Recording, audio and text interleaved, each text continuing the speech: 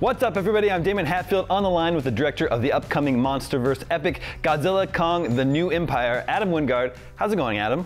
It's going great. So, first of all, the correct pronunciation, we just established this. It is just Godzilla, Kong, The New Empire. The X is silent. Is that right?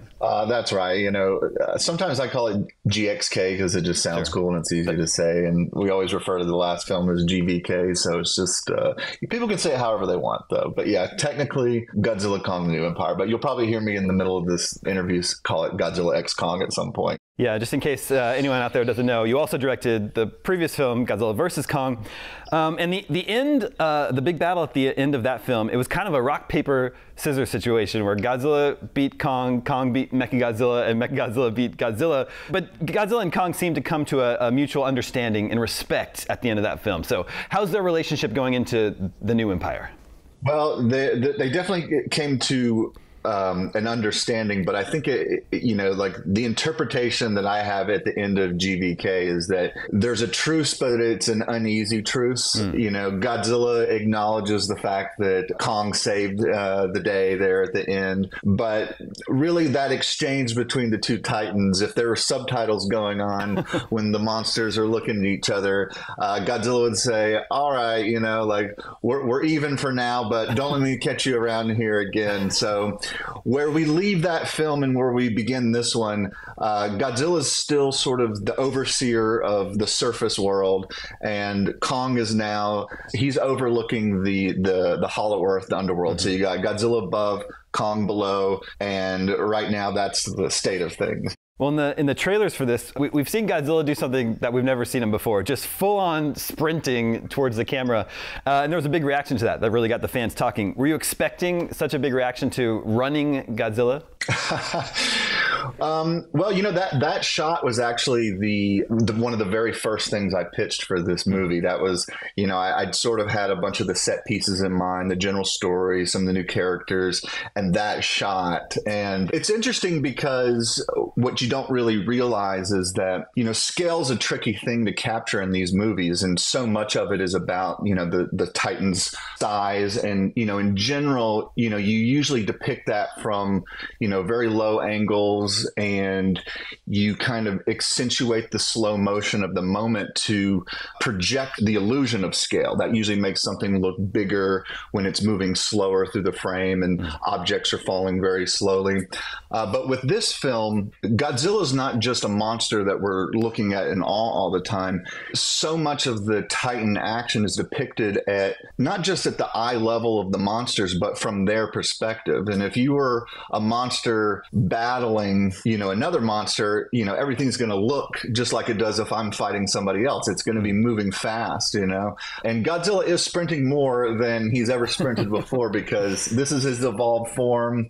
He's athletic a little bit more in the leg areas, and you know, so he does have a bit more of a capacity to haul ass. So. Can you comment on Godzilla's new shade of pink? Yeah, it's interesting because on the last movie, Godzilla vs. Kong, it was really important to me to keep Godzilla consistent from King of Monsters so that there was a continuity in terms of whenever he's fighting with Kong, I wanted it to feel like the Godzilla you know versus the Kong that you know. I wanted it to be part of the major drive of the story, why Godzilla's getting this new look. And the pink color itself, it's not random. Within the movie, there's actually a reasoning behind why he actually turns pink. It's not just like he evolves and for some reason the blue turns to pink, you know. With that said, pink is my favorite color. You know, our editorial that we edit the movie in, it was covered with pink lights, and you know, and generally I usually always have pink, you know, kind of fairy lights in any room that I'm in. Cool. What can you tell us about the new villain monster? A giant ape? Sorry, is it any relation to Kong?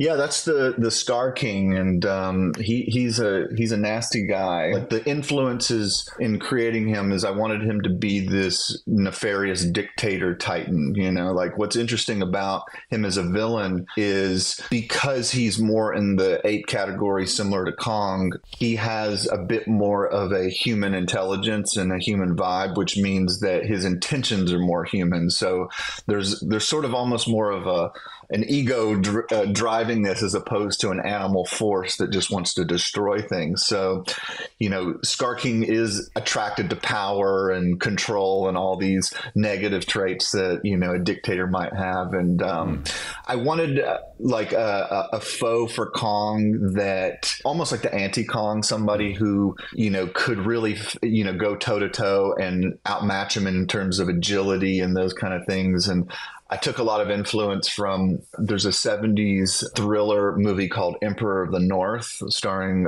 Lee Marvin and Ernest Borgnine. And the thing that always stood out to me is there's this amazing battle at the end of the film where Ernest Borgnine's got this chain that he's like swinging around, and, you know, and Lee Marvin's got an axe. And it's an awesome fight. That was kind of an inspiration I took into this. It's something I really wanted to see on a 300-foot scale. Okay, it looks like Kong's getting an assist from humans with some sort of a mechanical glove on his hand. Is that right? Yeah, that's the, as it's called in the toys, the Beast Glove. We were always trying to find ways to kind of evolve the characters, and Godzilla obviously has a major evolution. And with Kong, we were kind of inspired in terms of going in almost more of like an anime direction with adding this, you know, huge mechanical power glove, as it's also called. And I think the Beast Glove is sort of a representation of that, where, you know, as we've gone kind of like more wild tonally and more psychedelic, it's kind of given us license to push into these realms that, you know, I don't think you would have thought would be ever possible in a big mainstream, you know, King Kong movie, to see him wearing a mechanical glove on his arm. And so, you know, we're trying to maximize, you know, the tonal direction that we've gone in with things like that. And finally, what can you tell us about this young ape that we see? There is, in King Kong's history, there's Mighty Joe Young, which is sort of a young version of Kong. Is this any relationship to that at all? Well, this is Suko, and otherwise known in the trailer as Baby Kong. I guess like the influence was always like the idea of like a Son of Kong type character. Like we wanted something, you know, like an interesting companion, you know, to the film and to Kong. And the movie kind of started with Suko, and it really grew around the concept of what if Kong met this, you know, younger version of himself. I can't say Mighty Joe Young was, you know, something I was necessarily thinking of, but yeah.